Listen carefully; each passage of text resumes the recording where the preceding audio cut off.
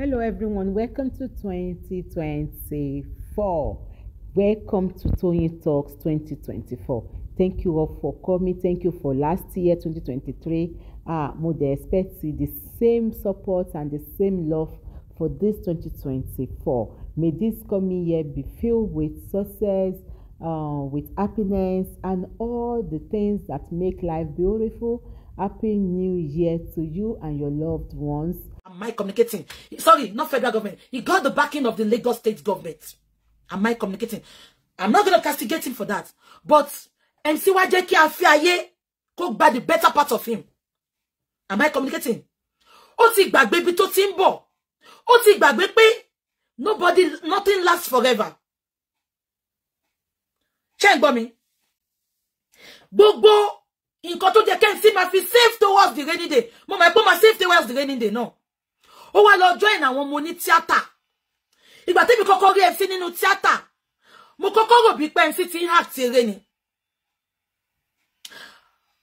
Béèyàn kọ́kọ́ fẹ́ ṣí yàrá kan nu ilé mi ńsìn, kó fẹ́ fi ṣe shop, MC máa débẹ̀. MC wá sọ̀rọ̀ ìdí, just call my name and I'll be there in the social scene circle. Ó wá sọ̀rọ̀ ìdí, just MC otoro le mi be so. Otoro ni mo be so. Kò sẹ́ni tó lè be so otoro MC, èmi á be so. E ba love and like. MC wá sọ̀rọ̀ ìdí, just call my name and I'll be there. Ó wá sọ̀rọ̀ ìdí, just call my name, I'll be there. Among the social scene. Party after party. Party after party. Ìyẹn kọ́ ló fi ṣe gbajúmọ̀. Ìyẹn kọ́ ló fi ṣe gbajúmọ̀.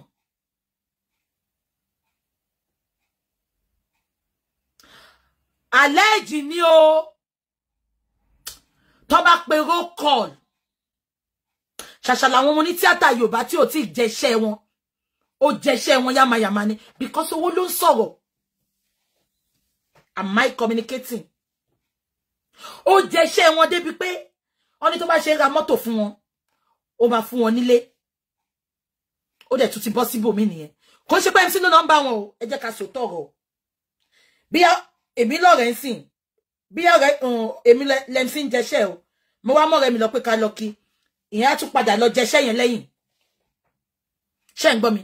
Ó wá sọ̀rọ̀ ìdí president party after party. Now let me tell you something, MC and everybody watching me this afternoon.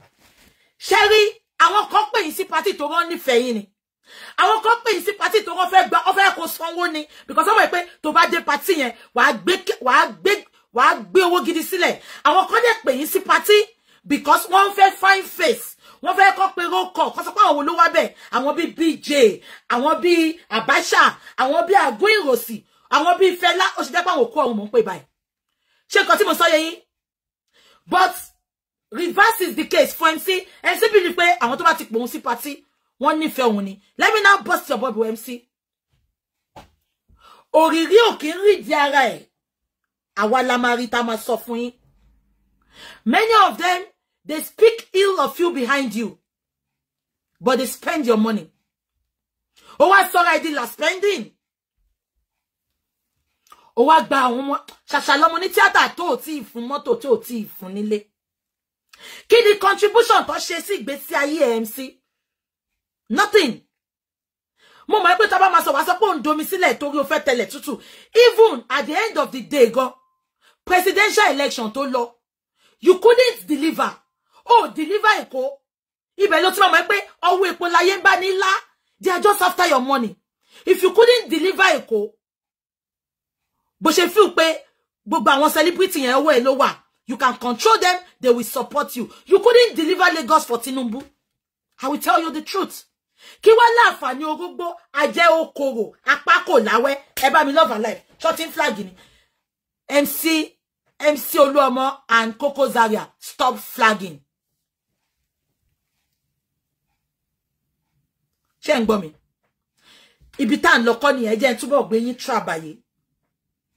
Èmi ò mọ̀ kankan nípa àwọn ọmọ ní mọ́tò Òṣòdì, mi mọ̀ kankan. Mo kàn rí fídíò tó ń trabaye. Ṣé ń gbọ́ mi?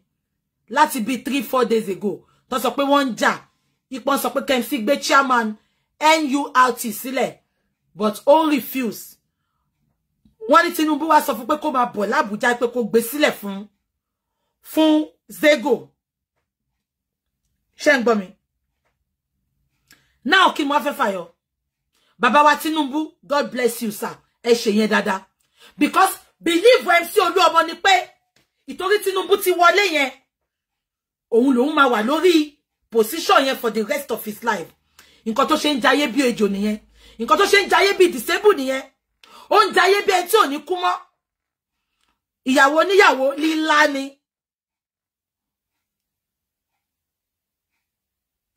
am I communicating but bàbá wa Tinubu God bless you sir ẹ ṣe yẹn dáadáa fún wa ìgbà tó rí péjà ti fẹ́ ṣẹlẹ̀ àwọn ọmọ Ṣòdí tí ń fohùn lẹ̀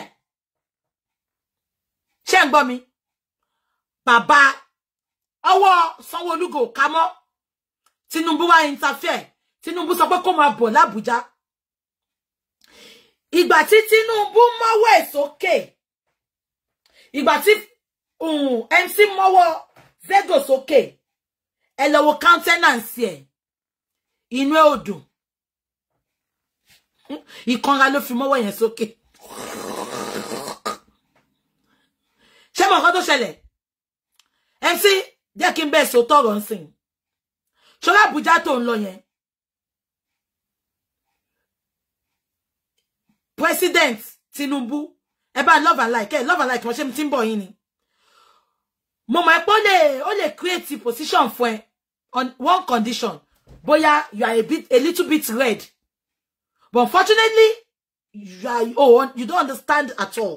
I'm not mocking you now. I'm telling you the fact. Òyìnbó tẹ́ máa sọ lèmi náà sọ MC. Now, kí ni mo fẹ́ fàyọ? Going to Abuja, let me just bust your bubble now. Bàbá mi Tinubu, wọ́n fẹ́ fọgbọ́n yọ ẹ́ kúrò ńbẹ̀ ni. Abuja tó ń lọ yẹn, tó bá sọ pé fẹ́ lọ di ọ̀gá onímọ́tò ńbẹ̀, Federal, jẹ́ pakọ̀ létí ẹ̀sìn, etí inú, MC. Sori ọ̀bẹ tó fi ń dùnbù súyà tó fi ń gé súyà òun là mọ́ là máa yọ sí ẹ ó dẹ̀ máa pè Tinubu kó listen sáwọn Haúsá because àwọn Haúsá gan deliver ju ó deliver fún ju Yorùbá lọ ṣé mò ń gbé yín débẹ̀ ẹ bá mi máa dé ṣé mò ń gbé yín débẹ̀ ẹ bá mi máa dé tí Tinubu bá tẹ̀ sọ pé kó lọ ṣe olórí àwọn onímọ́tò l'Abuja kò di Federal ìtorí àná tó sọ pé ó lọ sí party all white party Wàsíù tí ń kí ẹ oní ti Federal láti lọ ṣe kíni etí inú MC etí inú ìbá ṣéǹjì tó kù lọ́wọ́ ẹ tètè save ẹ for rainy day ọjọ́ kan bọ̀ lólúwa wí dádì mi Tinubu mo gbé satellite mi dé Aso Rock ṣó fẹ́ gbọ́ stylishly lọ fẹ́ yọ ẹ́ dànù because ó rí pé tí ẹ pọ̀ ó mú ẹjọ́ wẹ́wẹ́ ó mú wá sí Aso Rock jù ṣóhun nìkan ni Yorùbá sọ pé bá mi pé interpreter ẹ máa sọ Yorùbá máa sọ lóyìnbó Yorùbá sọ pé tí ìlú bá ń dún ládùújù ó máa ń ya ni if the drum is drumming pa pa pa pa if the drum to the highest it will tear. Am I communicating?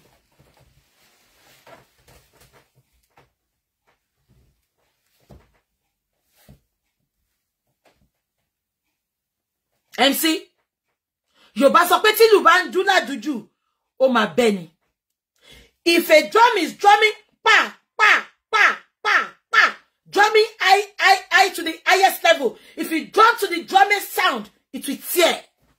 MC òun ló èèyàn kan lóyìnbó ipò òyìnbó sọ ni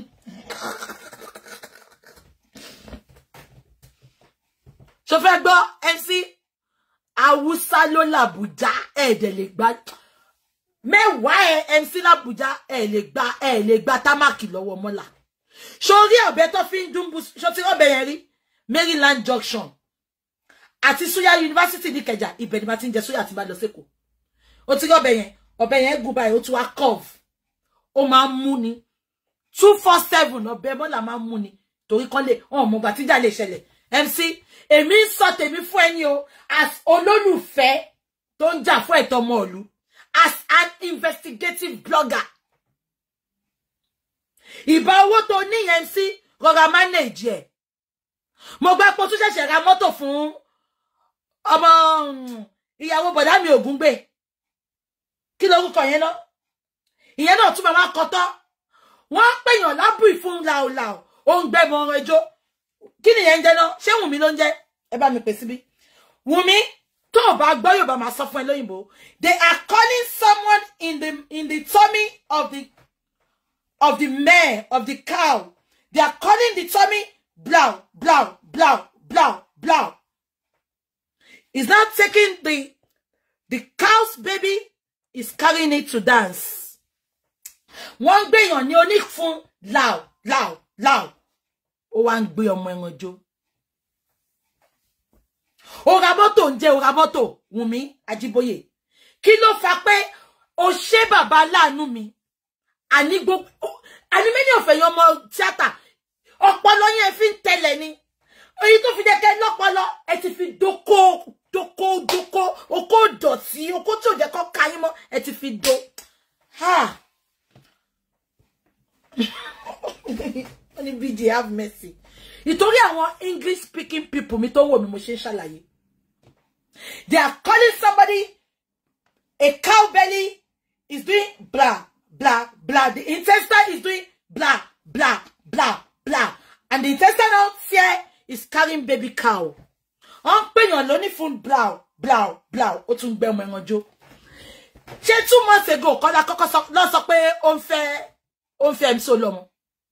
Ìgbà tó máa kọ ọ̀nà ra mọ́tò. Ó wá ṣe bàbá láàánú mi. Mo ti ra mọ́tò yìí. Thank you bàbá láàánú mi. Ikú ò mà nípa láàánú ẹ o. Wùnmí Ajíbóyè. Ó ṣẹ̀kẹ́ digi bí ìgbà tó fi pop-off síbẹ̀. Ẹ jẹ́ ká máa sọ lọ. Now, MC Oluomo. Sori ba change tó kù ní personal account rẹ̀. I know my daddy Tinubu will compensate you. But please spend wisely. They won't be a trabaye MC. Àtijọ́ tó tin be ẹjà táwọn ọmọ Oṣòdì ń jáde fún ẹ. Èwo nínú àwọn ọmọ ní tíátà lórí tó sọ pé I stand with MC. Àbẹ̀wò nínú àwọn ọmọ ní tíátà má jẹ́ ká sọ àwọn ọmọ ní tíátà sí. Gbogbo àwọn tó ti náwó fún. Èwo nínú wọn ló jáde sọ pé ẹ jọ̀ọ́ ẹ jẹ́ ká ní sùúrù. Ẹ jẹ́ ká wo nǹkan tí bàbá yìí ti ṣe. Èwo nu wọn ló jáde. Kò sí MC. Òun ló fi jẹ́ kó mọ̀ pé ọwọ́ epo láyé ń bá ní lá MC. Now MC jẹ́ ń gbé ẹ débẹ̀ finally. Ṣó mọ̀ nǹkan tó fi lè jáde fún ẹ because wọ́n mọ̀ pé tenure ti ẹ ti lọ. Wọn ò ní gbà wọ́n láyè l'Abuja. Wọ́n kidnap wọ́n ṣe gbogbo ẹ̀ lójú títí Abuja. Ṣó mọ̀ nǹkan tó ṣe lè stand fún ẹ because Zego ló fẹ́ lọ perch tent wọn tí ń sìn. Wọ́n fẹ́ lọ kọ́lé ti Zego ni. Gbogbo nǹkan tó gbà lọ́wọ́ ẹ bá ṣe gbà tán lọ́wọ́ ẹ òun ló fẹ́ máa bá Zego ṣe sìn. Nǹkan tó ṣe gbójú sẹ́ta support ẹ nìyẹn MC. Kó wá jẹ́ pé mi investigative blogger ni mo wá support ẹ MC. Ọwọ́ epo láyé ń bá ní ńlá. Nǹkan tó ṣe máa sọ pé never òyìnbó pọ̀pọ̀. Never underestimate anybody. Hey, love and like him. Ṣé mo ti fòyìnbó pa yín ni. Mi love inú gan ti ń ro mí. Gbogbo tí ẹ yé mi mọ́. Inú má ro mí o. Ayin lọ sọ́dọ̀ kí ló kọ ìkejì yẹn? Ìkejì MC ayin lọ síbẹ̀. Ṣé ń gbọ́ mi? MC ṣó mọ nǹkan tó ń ṣe lè ti ẹ̀ sọ̀rọ̀ ń pa ẹ̀kan ní à MC the Lord will be with you. I wish you all the best. Kíní kan àbí kan jà fún ẹ. MC ṣé bí lè máa tẹ̀lé ẹ. Kí má bẹ gbé náà wojú àwọn tó ń bú ẹ yẹn MC. Ibi tí tèmi wà nìyẹn. Tí n bá dúró tìyàn, màá dúró tì ẹ tó máa fi débi ilẹ̀ lérí ni. Ṣùgbọ́n àwọn ọmọ ní tíátà MC wọn ò lè jà fún ẹ ṣó mọ why because wọ́n fẹ́ lọ pitch tent wọn pẹ̀lú Zego. Wọ́n mọ̀ pé táwọn bá jà fún ẹ Zego máa fojú wọn pé léyìí ò support wa because òjẹ́ ní orò jẹ́ léegun ni wọ́n. Orin Báyọ̀ wá kan wá sọ pé àjèjì la jẹ́ láyé, àjèjì la jẹ́ láyé o, bó ti wù káyé yìí odù tó, a ó padà lọ́jọ́ kan, ilé ayé yìí àwa lọ mà ní. Ẹyẹlé ìfẹ́ ni tiwa o, àdàbà ìfẹ́ ni tiwa o, ẹyẹlé kan kì í bónílé jẹ, bónílé mú, kó wá dọjọ́ kan ìjọgbọ̀n, kó wá dọjọ́ kan ìpọ́njú, kẹyẹlé ó padà lẹ́yìn afúnijẹ. Àdàbà ìfẹ́ làwọn ọmọ ní tíátà ní sí ẹ MC. Ìfẹ́ tí wù mí, ìfẹ́ àdàbà tó ní sí Mohbad, ìfẹ́ àdàbà kò ń ṣèfẹ́ yẹlẹlé, ìfẹ́ ẹlẹ́yẹlé, ìfẹ́ tó máa bẹ́ẹ̀ jẹ, tó máa bẹ́ẹ̀ mu, tó bá dọjọ́ kú ẹ, àgbà kú ẹ kú, òun nífẹ́ lẹ́yẹlé. Ìfẹ́ àdàbà làwọn ọmọ ní tíátà ní sí ẹ MC. Jẹ́ ìsòyìnbó àdàbà fún ẹ. Àdàbà flying, flying, flying up the skies. Àdàbà flying up the sky, flying up the sky, flying up the sky, flying eagle. Ṣé mo gbà ṣá? MC manage ẹ. Ìfẹ́ àdàbà làwọn ọmọ ní tíátà ní sí ẹ.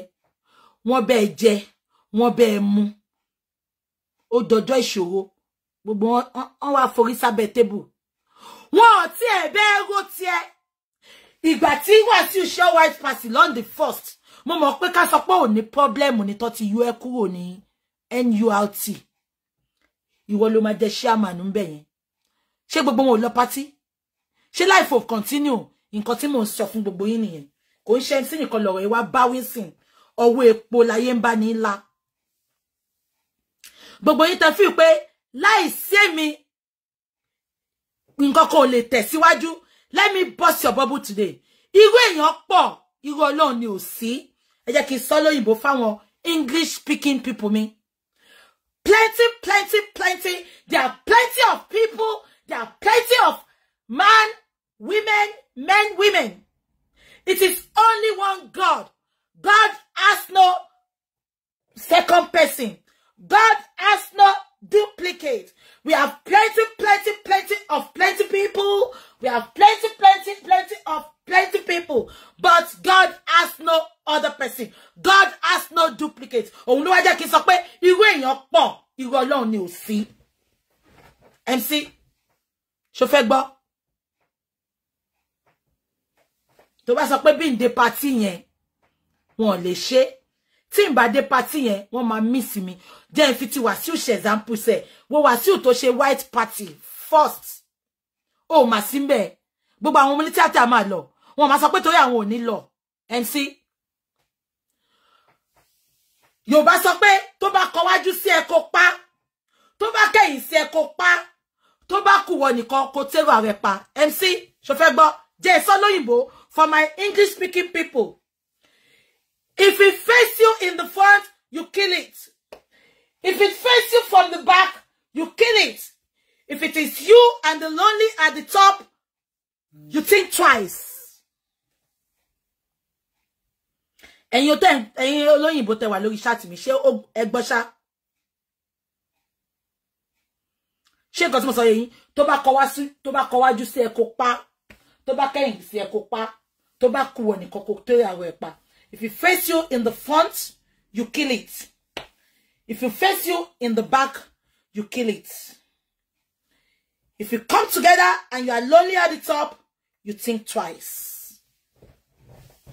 MC, àbọ̀rọ̀ là ń sọ fọ́mọlúàbí tó bá dénú ẹ̀ kó dòdìndín. Paraventure. Okay, only kí n sọ yẹn lóyìnbó. MC, it is little half and quarter words we speak to the individual. If you get into your belly, let it be the whole. Let it be one. It can be quarter, it can be half. We speak to the individual. When it gets to your belly, it become whole.